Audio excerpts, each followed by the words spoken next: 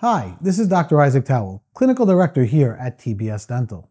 So let's go over some instrumentation, techniques, and some terminology when it comes to extracting teeth. Let's talk about the newest addition to the elvatome 2.0 lineup, which is the rounded edge. You asked and we listened. Many of you wanted a rounded type of edge. But again, it's not about this specific tool, it's about the technique. The tool will only get you halfway there. Using the rounded edge, we still have to get into that purchase point using the twisted steel on the actual elvatome to be able to use a pen-like grip, get into that periodontal ligamental space. We switch from the pen grip into the palm grip, and then we begin to push apically, displacing the tooth, going deeper and deeper into the periodontal ligamental space. What you'll notice is rotational movement is the key.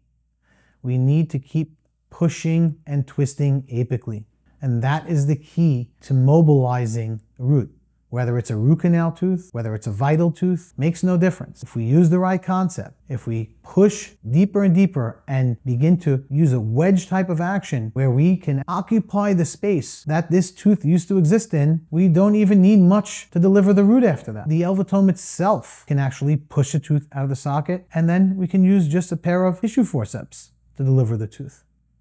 So again, this is about a concept. This is about a solution. This is about techniques to deliver the tooth. Not to pull the tooth, but to deliver the tooth for a minimally traumatic extraction.